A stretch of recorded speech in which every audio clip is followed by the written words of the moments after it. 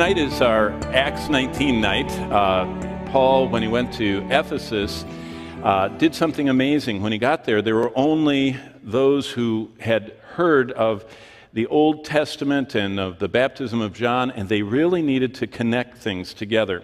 And so he began preaching the gospel, and as people were saved, it says that he would, on his siesta lunchtime that they observed in Ephesus, he rented a hall, a lecture hall, the School of Tyrannus it's called, and he met on his lunch hour and dialogued. He explained what the Bible said, where the question that they had was, and how you connected their question, their desire to the Scriptures. And so a while back, the elders were saying, what are your plans for the future? I said, well, I could preach endlessly on anything. What are you thinking about? And one of them said, well, people love question and answer nights. I said, well, we'll do a couple this summer. So basically, I have several that were either slipped under the door, emailed, or whatever, and I'm going to write them down so I don't forget them. Someone asked me in person, they said, would you explain why you talk while you're reading the Scriptures?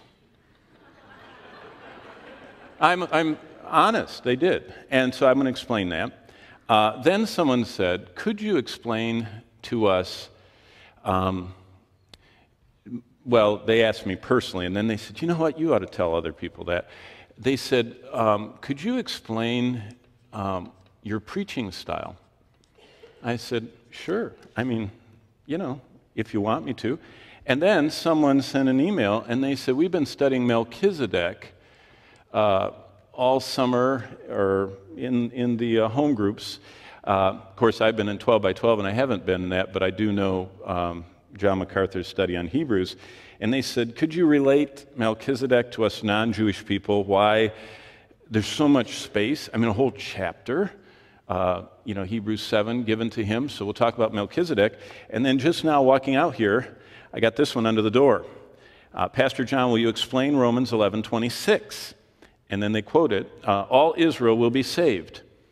And then they say, my take on this is the Redeemer coming to Zion, Jerusalem, his second coming, and only those who say, blessed is he who comes in the name of the Lord will be spared to enter the kingdom. Please help me fully understand. Thank you. So the all Israel, Romans 11, actually it's Romans 9 through 11, the whole thing, but all Israel saved. So 1, 2, 3. So I have 4 questions up until now, but I was wondering if anybody has some, because I'm looking for an easier one.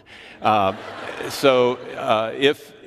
we have a microphone right there, and I thought if anybody is you're dying to ask a question. I'm probably not going to get to answering it, especially if it's really hard. But if you're dying to ask, you can just come up. Anybody you just couldn't sleep tonight if you don't? You have to come to the microphone. And we'll see. Okay, I'll write this one down. I'm ready. I had a friend who called me, and she said that a pastor was preaching, and he said it was not a literal 6-day creation, because she said yom, and that it was this day, this length of day. And I told her, no, that's not right. But I needed to know where to direct her. So. Okay, the use of the Hebrew word yom, the day in Genesis, and creation, whether it's 6-day creation or 6-something creation. Good. So now we have 5. Okay, I see. Oh, more. I'm sure you've answered this, but Christian and alcohol. Christian and alcohol don't mix well, but we'll Christian and alcohol. That's a good question. Hey, welcome back from Israel. Yes, welcome back. I had a question on Moses. I've been taught Moses wrote Genesis, Exodus, Leviticus, Numbers, Deuteronomy. Is it true that it was all oral tradition? You read in the Bible in a later period that there was a lot of books, and these books were used to write judges and kings and so forth. So did Moses really compile the first 5 books of the Bible, or was it all oral tradition? Pat, that is a good question. That's enough. Okay, we don't want very many more. There are two. You actually have two parts: the documentary hypothesis that they call it, and the Mosaic authorship of the Pentateuch. So, wow. Well, this should get us way through 9 o'clock, and so. But just to help me remember, I'll just knock off the easy ones. On why I have you stand, and I read the scriptures, but I make you stand an inordinate amount of time while I talk about it, is because someone I deeply admired does that. And so look in your Bibles, and I want to show you, and this will help you understand maybe how I think. Nehemiah chapter 8. It's very interesting how Nehemiah records one of my great heroes. One of my great biblical heroes is Ezra. Ezra is the second most revered figure in Judaism, right after the one that Pat was talking about, Moses. But number 2 among the Jewish people, and I don't mean the people having, bagels in New York City. I'm talking about Bible studying, Tanakh studying Jews that really are into Bible study. They love Ezra because they realize that Ezra is the father of modern Judaism. I mean, he's the one that started the synagogue. He's the one that created modern biblical Hebrew.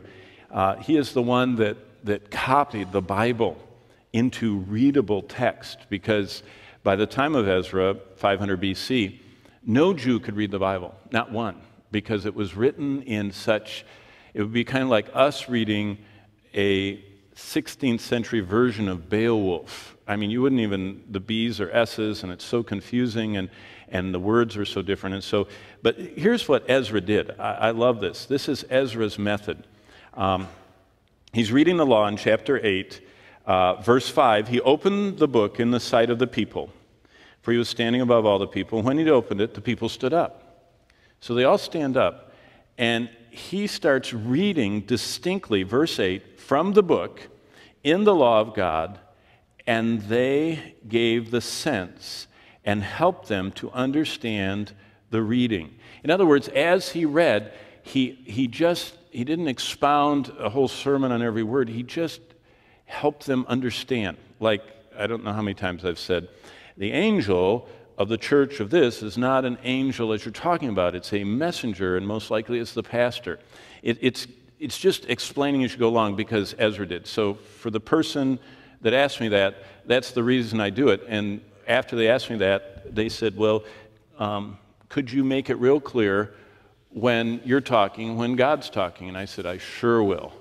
I'll say, look up, or, something like that. And I'm trying to do that. But it's because Ezra, as he read, he knew that some of the people didn't understand the word, maybe they didn't know the Old Testament allusion, and so he just explained it, because not everybody has a study Bible and has looked everything up, and so that's why. The second one, and these are just the easy ones, because the second one is, what is your preaching style? And I'll draw you a picture to show you my preaching style, because this is a picture I drew them.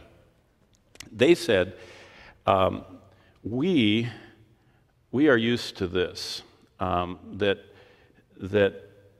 the pastor stays in one text and does that text, and the next week he does that text and that text, and he stays there. And I said, what do you mean? And they said,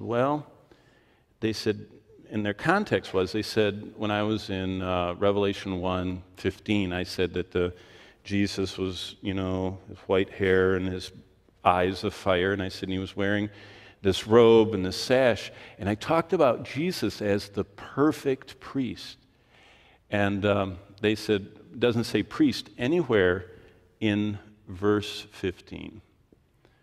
And, Revelation, let me just put it this way, Revelation 1:15, there's no priest in that verse. And I said, you're thinking about textual preaching. Textual preaching, when you're in seminary, textual preaching means that you stick with the text, the verse you're on, and you go through, for God so loved the world. and you don't talk about how many times love is in the whole book of John, and you don't talk about God, and you don't talk about what the world means and how John uses it in all of his 5 epistles. You just talk about verse 16 of John 3. And that's called textual preaching. And I said, that is a wonderful, valid, useful, powerful method. But and this is the Bible right here. It's like every verse in textual preaching is sitting at the pinnacle of the Bible. And you don't talk about this massive understructure. You only talk about that verse. And that's a wonderful method of preaching, but it's not one that I do very often. I mean, maybe, very, very occasionally, I'll just, like if I'm assigned a verse at a missions conference or something like that, and I try and be obedient to that. Actually, I look at it this way. Whatever text that I am preaching on any given week, or any given place or time or anything else, I look at it like all 31,000 verses of the Bible. There we go. Got to use the right side of this pen. All 31,000 verses of the Bible are pressing down on that portion of Scripture. And so if I'm in, Revelation, 2 this morning, 12 to 17, I am looking at any part of any word, any concept, any topic, any allusion, any at all correlation with that text from the entire Bible. So that's why when I'm in Revelation 1:15, I know that Jesus Christ is forever our great high priest. I mean, it says that in Hebrews.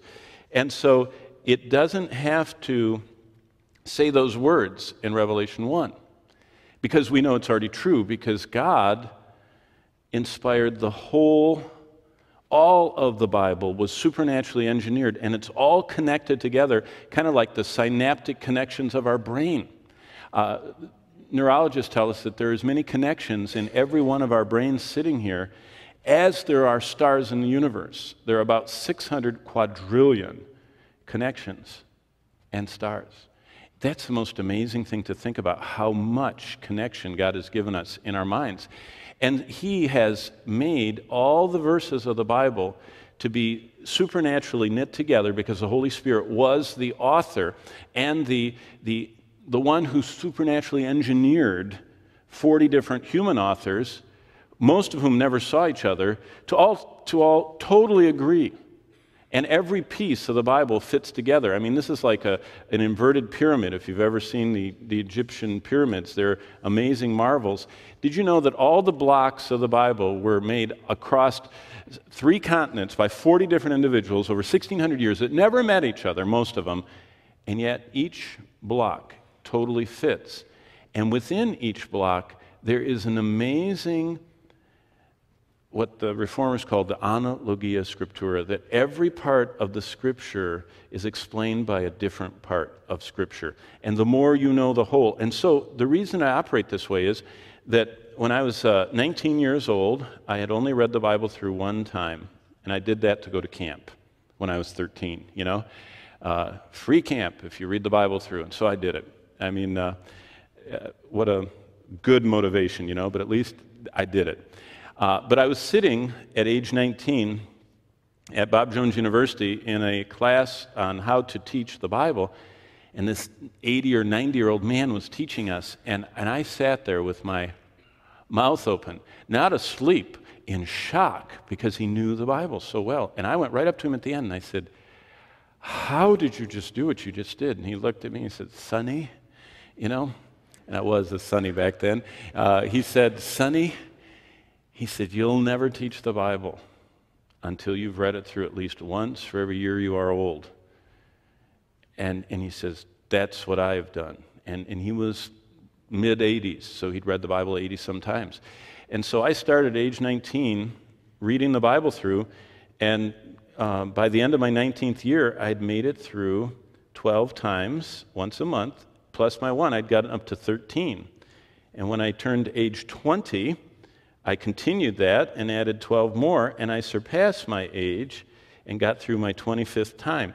And I've just kept on doing that. And so when I think of the Bible, I think of it just like the circuit board lights up. That's why I can listen to, somebody said, I don't get anything out of when you preach. And I said, that's amazing. I listen to people that are even preaching error and I get something out of it. Do you know why?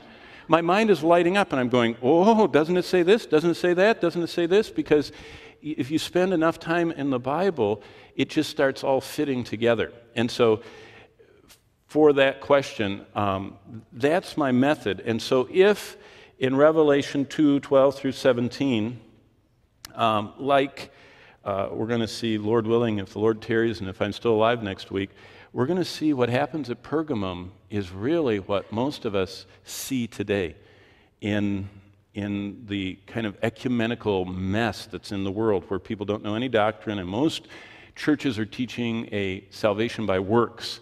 It all started back in that Pergamite era when paganism came into the church. In fact, the whole, and I don't want to go too far on this, but the whole mother-child thing, like the Pietà in the Vatican that has Mary and baby Jesus, or actually the Pietà is Jesus off the cross, the young man, but the whole, if you see much Roman Catholic art, you see Mary and a baby Jesus right there.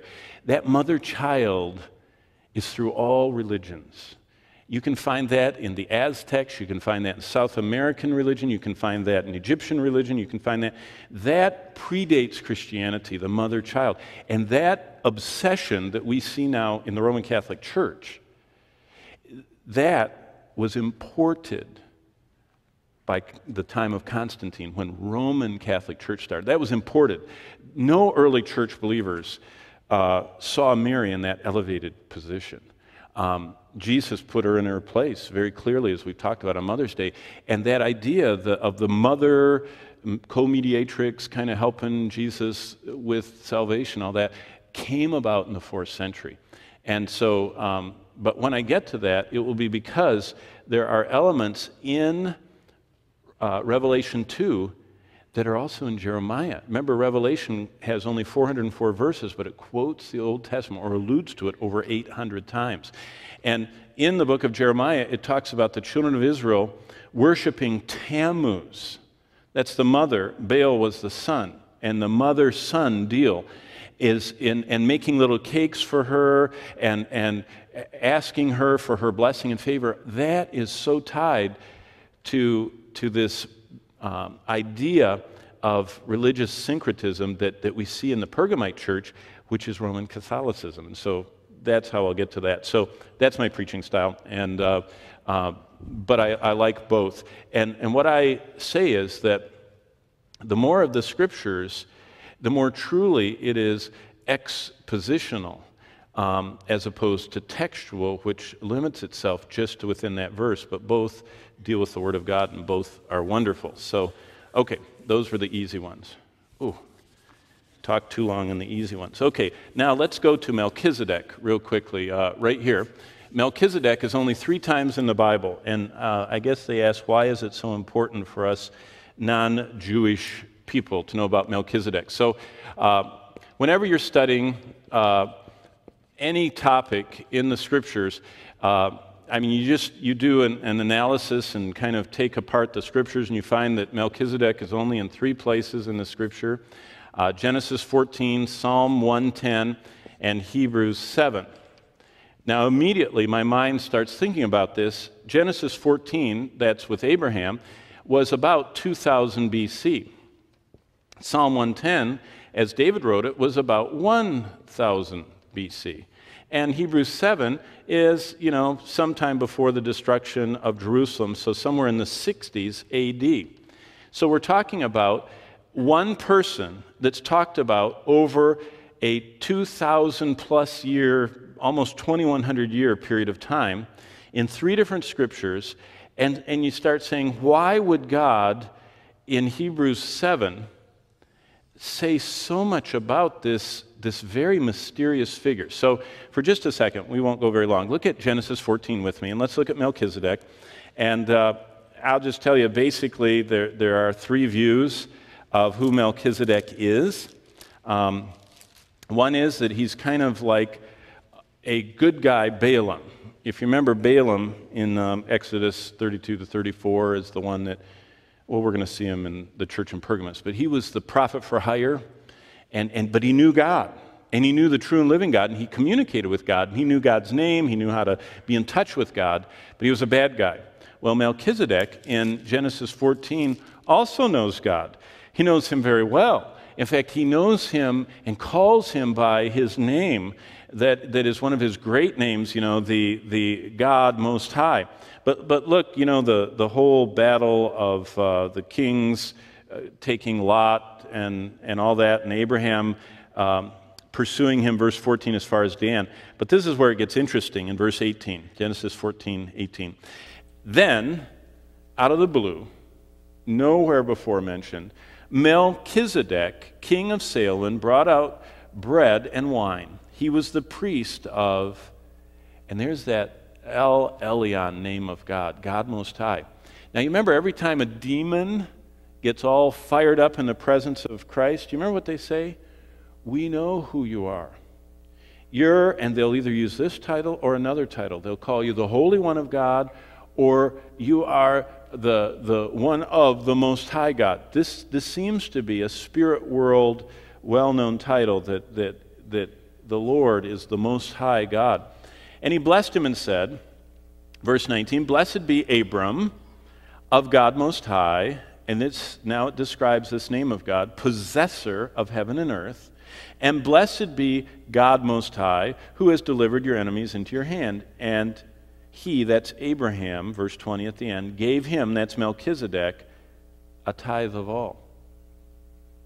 Now that is very interesting. Now the kings of Sodom said to Abram, give me the persons and take the goods for yourself. But Abram said to the king of Sodom, I have raised my hand to the Lord God Most High, possessor of heaven and earth, and I will take nothing but a thread, nothing from a thread to a sandal strap, that I will not take anything that is yours, lest you should say I've made Abraham rich, and accept only what the young men. And he finishes off saying, I don't want anybody to think that you helped Abraham, God Most High did. I mean, that is not a lot of stuff. And from that first mention of both Jerusalem and Melchizedek, we have in Psalm 110, the Lord saying, I swear that you're going to be a priest forever after the order of Melchizedek. Who was Melchizedek? That's the question. Why would this happen? And then turn over to chapter 7 of Hebrews. Look at what it's talking about in Hebrews 7. And those of you, this is familiar ground if you're in our home groups. For Melchizedek, 7:1, king of Salem, priest of the Most High God, who met Abraham returning from the slaughter of the kings, blessed him, to whom Abraham gave a tenth part of all. By the way, you want to know something that's a little unnerving for all the people that say we're not under the law, we don't tithe? This is before the law. Isn't that interesting? Moses didn't invent tithing. Abraham, to show honor to God before there was any Mosaic law. No diet, no Sabbath day, nothing. Moses wrote all that down. But this concept was known before that. To honor God, you give him the tenth. And so I always remember when I was talking with John MacArthur about this, when I was starting out, a newlywed, struggling to live in Los Angeles, as expensive as it was. And I said, John, what do you do? And he says, I don't want to be a legalist. He said, I don't ever want any legalism, so I never give 10%. He said, I give 11. You know what the average American gives? The average church-going evangelical American? 1%. And they think that's huge for God. As long as we're on tithing, whoever asked this question, thanks for asking it. I've been waiting for a long time to talk about this. It's not like 10% belongs to God and I get the other 90%. It's like 100% belongs to God. And my goal in life is not to see how much of the money God has richly given me I can spend, but how much I can put at his disposal. And to think of leveraging every dime so that I can have the largest home and the newest car is a very ungodly, unbiblical thought.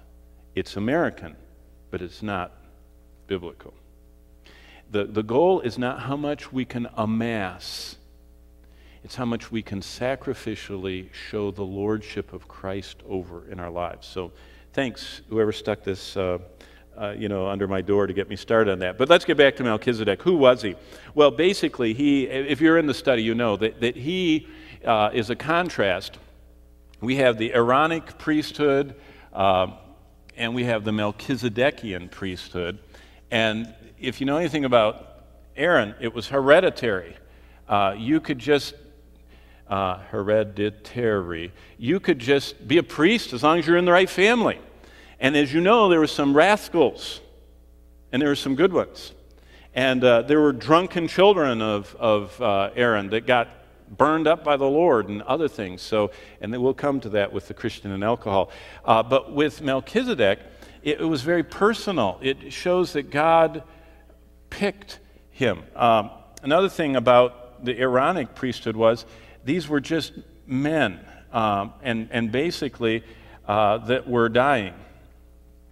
You know, we all are dying.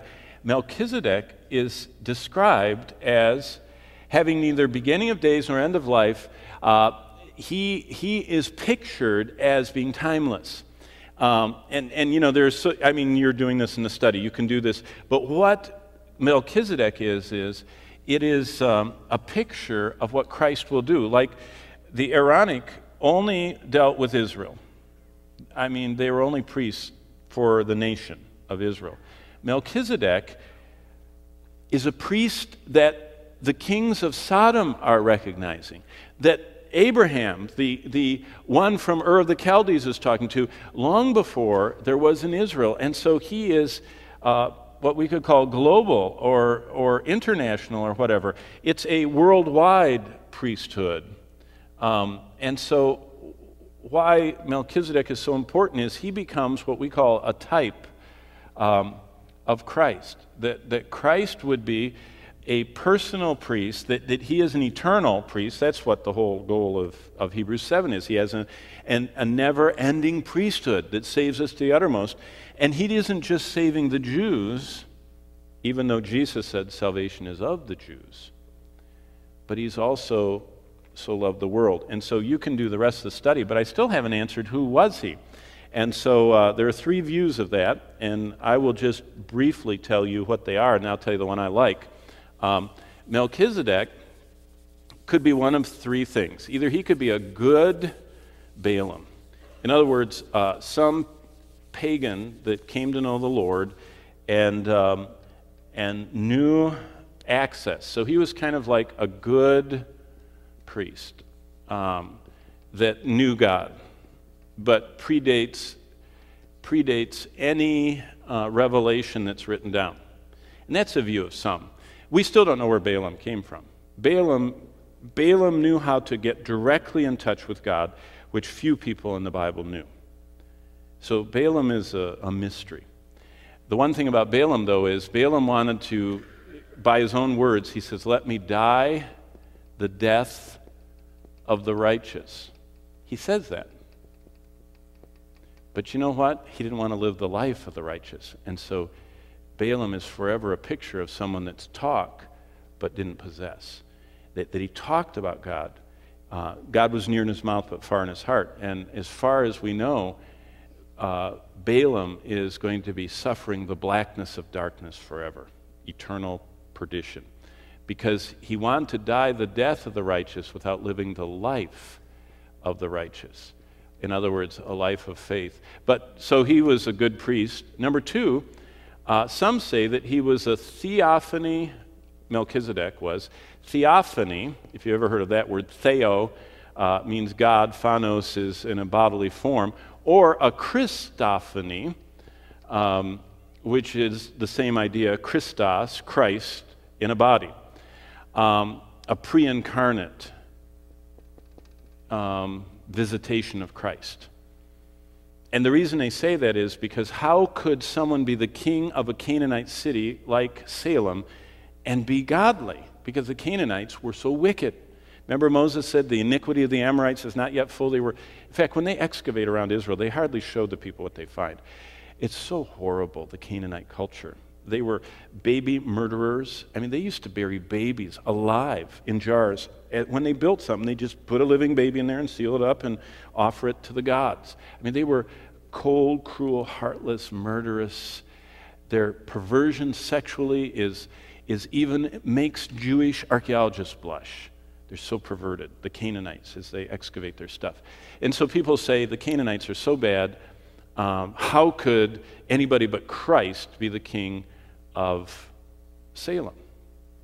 Then there's a third view, which I think is very interesting, and that is, for everybody on earth, there would be three people that, as it says here, if you look back in verse 3 of Hebrews 7, without father, without mother, without genealogies, having neither beginning of days nor end of life. This would be someone that just kind of like they couldn't figure out. Like he lived longer than everybody else. Seems like he wasn't going to die. And he kind of was old when people just started coming around. And it's like he's from somewhere else. And there is someone like that. And his name is Shem, if you think about it. Because Noah had 3 sons. And those 3 were 100 years old when they stepped off the ark. So they were already old. But after the ark, after the flood of Noah, people began living normal, basic lifespans. A little elongated, but not really anything. And Shem lived 500 plus years, if you read what it says in Genesis 11. And so here's what I mean. Shem lived 400 years after the flood. That means that Shem would have been around for about 100 plus years, I don't have my chronology in front of me, of Abraham's life. So Shem easily could have lived in Jerusalem. Why? Because Japheth lived in Joppa.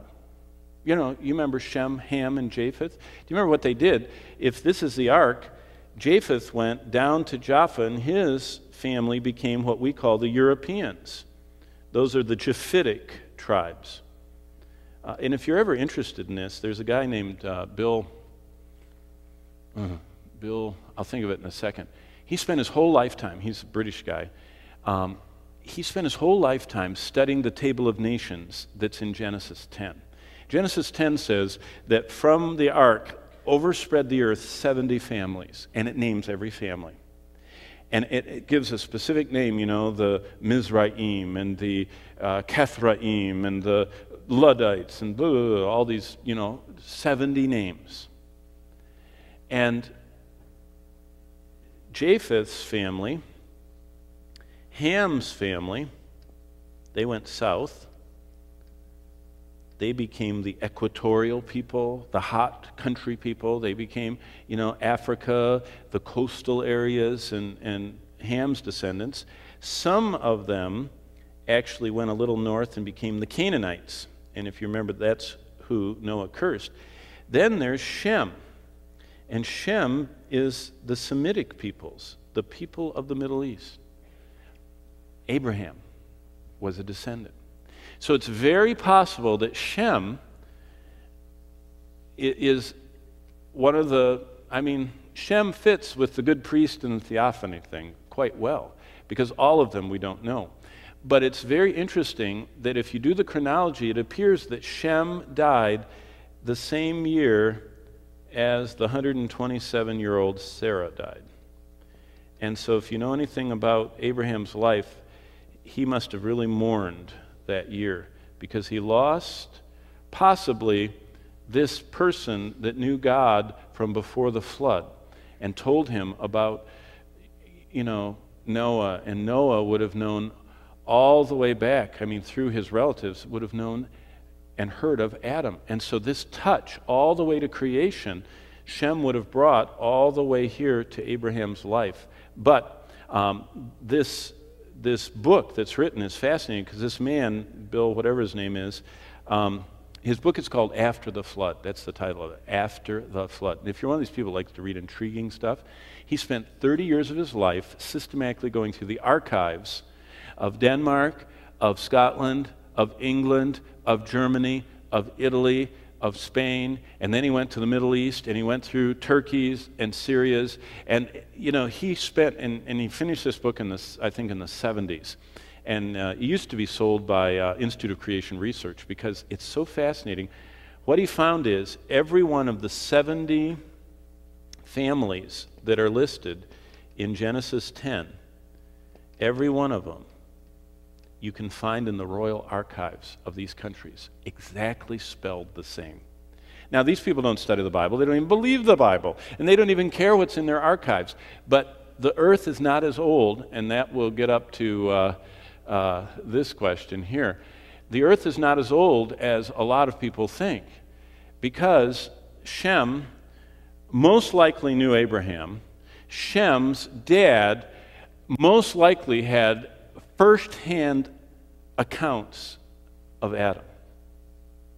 And it's very possible Shem was Melchizedek because he would have known the Lord. And he would have appeared to be, verse 3, he would have appeared to be without father, without mother, without genealogy, having neither beginning of life nor end of days, but made like the Son of God. So that's a possibility. Probably the one that most theologians favor would be this middle one. And then others are here and others are here. But that's why Melchizedek is here, to show the type of the perfection of Christ's priesthood. But who he was, this gives you an example of what theologians do when they have very little to work with. Genesis 14 is only that long. But if you do the math, and there's no reason to believe that the Bible means anything other than it says, that Shem lived after the flood about 400 years, and so he would have been synonymous or contemporary with Abraham. Okay, so as long as we're talking about that, let's talk about the flood and Yom and all that, or creation, in the days.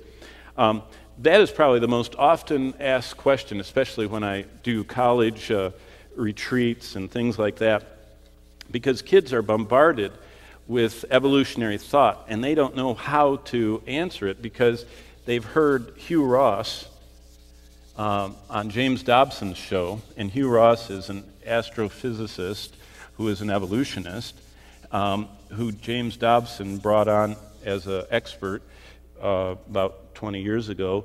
And Hugh Ross, his name is Hugh Ross, and Hugh Ross believes what we would call normal evolutionary thought, and he believes that Adam was created right here,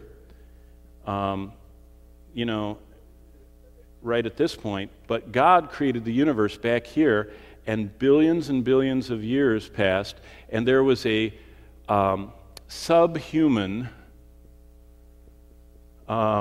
caveman race. They had little brains and no spirits. They were not in the image of God, and they were hacking and killing each other and eating each other and painting on the walls and chasing dinosaurs. And then all that, got into the strata, and then God created this perfect Eden, and then Adam fell into sin, and the Bible goes like this.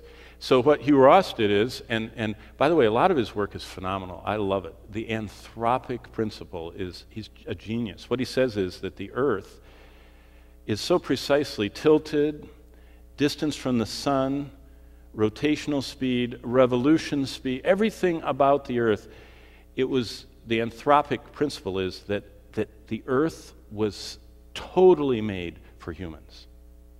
That's why scientists are amazed. The color of our star, the age of the sun. If the sun was younger or older, we couldn't live. If the sun was further away or closer, we couldn't live. If the earth spun faster or slower, we couldn't live. If it wasn't on that cute little angle, we couldn't live.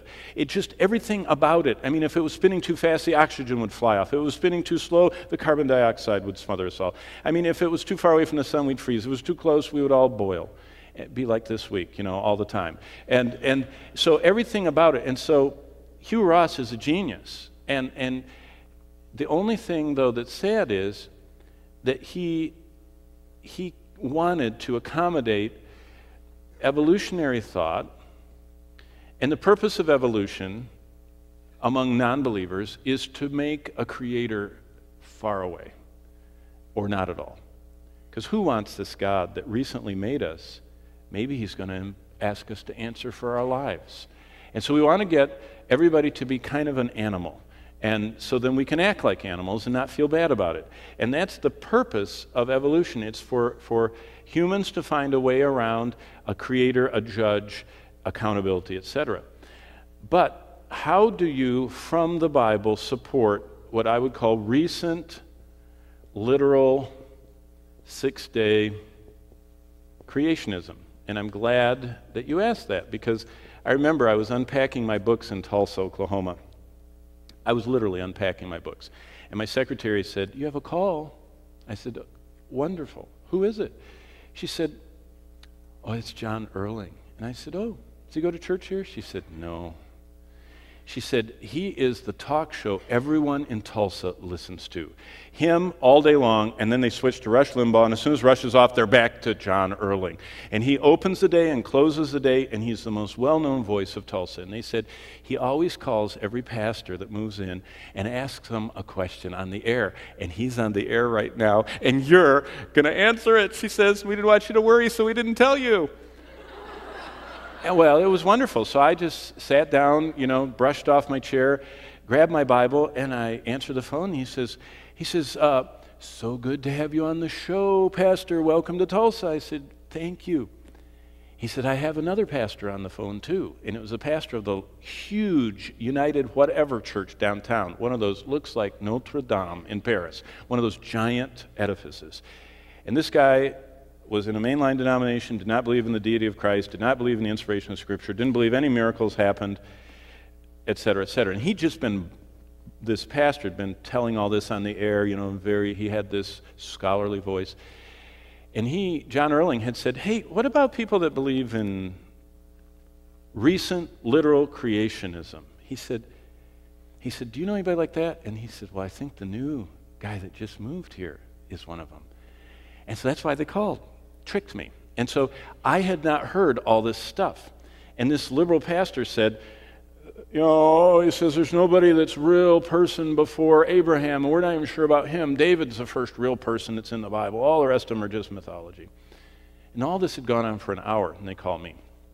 So John Erling said, "Hey, sorry to put you on the spot," but he said, "We have 30 seconds. He said, "Could you tell me why you believe in recent, literal, six-day creationism?"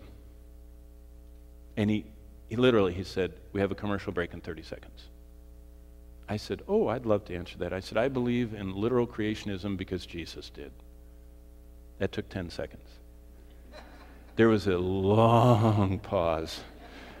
And he said, "We'll be right back to you after our commercial break." He says, "I'm intrigued." He said, "I didn't know Jesus ever commented on that." And so I spent about a half hour with him on the air. And you know what? About 5 minutes into our talk, we heard, "Well, John, I've got to go. I'm busy here." And the other guy hung up because he was fed up with it. But let me show you. This is what I normally do. Go to Exodus chapter 20, and I want to explain why you don't need to debate anybody about yom, the Hebrew word for yom. It says, "For in 6 yoms." The Hebrew word for day is the word yom. And so what Genesis says is, for in, day 1, yom 2, yom 3. And so what this group, the Hugh Ross clan, say, that those were like day ages. And so they call it theistic evolution. That God, that's the theistic part, kind of planted a garden and let it grow for 6 billion years or 18 billion or 12 or however long. So it's kind of like you get both. You get the billions and billions of years, and you still have the Bible. And they do that because they say that yom, there are expressions like the day of the Lord. That's all the way through the Bible. The book of Joel, the whole theme of it is the day of the Lord. Does that mean a 24-hour period? No, it doesn't. Clearly it doesn't. And so they go, because in Joel, Yom is an indeterminate amount of time, then every time it shows up in Genesis, it's indeterminate too. And you know what I say to them? Keep talking as long as you want. And they get all done with that. And I say, okay, let's go to Exodus 20. And look at this. This is probably the most well-known part of the Bible. I mean, everybody believes that this is in the Bible. You call it the Ten Commandments, And look what the Ten Commandments say in Exodus 20. And God spoke all these words. And by the way, chapter 19 and verse 18, there are 3 million people shaking and quaking, and they're hearing God's voice talking. And God is talking, and while he's talking, he actually, it says later in Exodus, that he actually put his finger into stone and he wrote the 10 Commandments. God wrote them with his own finger. It's the only part of the Bible God wrote. You ever think of that? The rest was inspired, and the Spirit of God moved and gave the words to people. But God did not take pen in hand to write the other 31,000 verses of the Bible. But these verses, starting in chapter 20, with 3 million people, 600,000 families, shaking in their boots because the mountain was quaking and the voice of God was like this loud trumpet, God spoke these words, saying, I am the Lord your God, Exodus 20, and verse 2, who brought you up out of the land of Egypt, out of the house of bondage. You shall have no other gods before me. You shall not make for yourself carved images. Verse 7 is the third commandment. You shall not take the name of the Lord in vain. And the fourth commandment is in verse 8, and look what it says. Remember the Sabbath day to keep it holy. 6 days you shall labor. Now, look what we just bumped into. We bumped into this word from Genesis, Yom. And what we find is there's a law of interpretation. If you look up every usage of Yom in the Bible, you get your computer and use Yom. Whenever Yom has before it an ordinal, a number, whenever it has a number, always, not even most of the time, always, it's talking about what it's talking about here. So look what it says. Remember the Sabbath day to keep it holy. 6 days you shall labor and do all your work. But the seventh day is the Sabbath day to the Lord your God. In it you shall do no work, you nor your son, nor your daughter, nor your male servant, nor your female servant, nor your cattle, nor your stranger who is within your gates. But the fourth commandment doesn't stop there. Look what it says in verse 11. And this is Genesis 31:18 says, this was written by God's finger. I mean, you ought to mark that in your Bible next time someone comes. It's Genesis 31:18 says that the finger of God wrote the 10 Commandments in the stone tablets. Look what God wrote.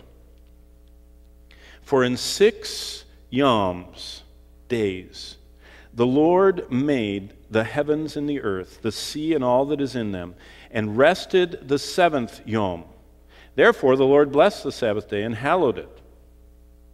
Let me ask you, when 600,000 dads, 603,000 dads, and 603,000 moms, and all their children first heard Moses reading what was on the stone tablets, what did those slaves understand God, those former slaves who worked in Egypt, understand God to say? He was saying, hey, you guys aren't going to be working 7 days a week like you did in Egypt.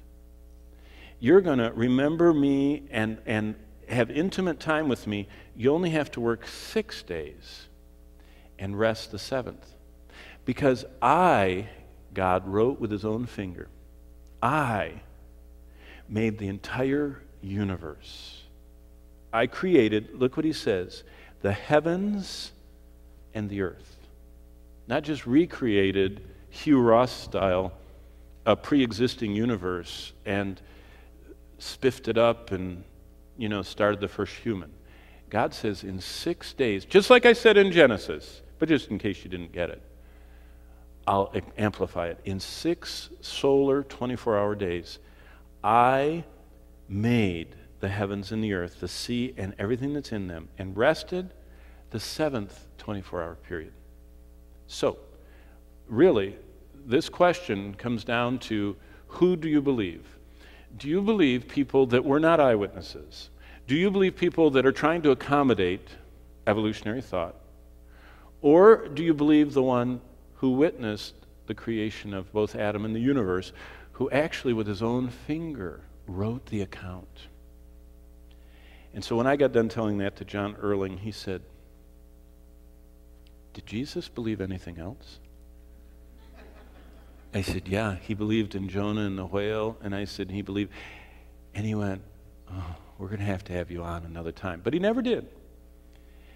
But it was the first time that an unbeliever was confronted with the fact that this notion that you can't understand the Bible and you don't know what the Bible means, and none of us can be sure, that if you start with a marker point of Jesus Christ, and if you say, Jesus Christ believed in creation, Jesus Christ believed in, the scriptures, Jesus affirmed the Old Testament scriptures. He had the 22 books that are our 39 that Ezra wrote, and Jesus called them scripture. And then he says, you apostles are going to write the rest of scripture. So basically, Jesus affirmed the whole Bible.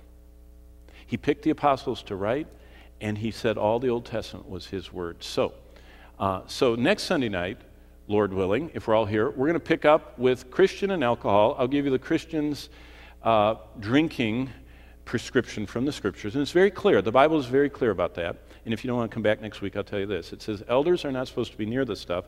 Deacons aren't supposed to drink too much, and everybody else isn't supposed to get drunk. That's what the Bible says. And Jesus really made real alcohol, but most people never drank it straight. Only alcoholics drank it straight. The Jews, and if you know anything about the Mishnah and the Gemara and all the Talmudic laws, they always diluted alcohol. That's why they said on the day of Pentecost, how are those people drunk? It's only 9 a.m. You know, when you drank diluted stuff, you'd had to have 5 pitchers to get drunk because everyone diluted it. But we'll talk about, bigger than the Christian and alcohol, the whole idea of what do we allow ourselves to be under the control of. There are a lot of people that don't drink anything, but they're totally gluttons, and they're absolutely enslaved to food. Other people are totally enslaved to, all kinds of stuff. It's not just alcohol, it's being disciplined. And then we'll talk about the whole Mosaic thing, and then Romans 9, all Israel being saved, and we'll get into Zechariah and prophecy, and maybe even Ahmadinejad will do something crazy, and it'll be even more exciting next week from Iran. But thank you, and sorry to make you sit so long without moving. Let's all stand, and I'm going to close in prayer, and after I close in prayer, Hannah is going to come up, and Jeff, and whoever else is coming, and Justin, and we're going to hear about all this. But while they get ready to come, let's pray. Father in heaven, I thank you. I thank you that we have a sure word that we hold in our hand. And I pray that the weight of all your word would rest upon our hearts, that we would want to read every word, not live by mere bread, but by every word of God, and that we would see it all fits. And the longer we study it, the clearer it becomes that you are God and how much we magnify your great name. You are the Creator, you are the Redeemer, and you are coming again as Judge. And we want to please you in all we do. And so we submit ourselves to you tonight, asking you by your grace to give us the power, the desire, and Lord, the ability to say no to sin and yes to your wonderful plans in this book. Thank you for these that are going, for Hannah and for our high school missions team. And as we send them off tonight, may they go knowing that they're surrounded by the prayer of the saints and by the blessings of you, O God. In Jesus' name we pray. Amen.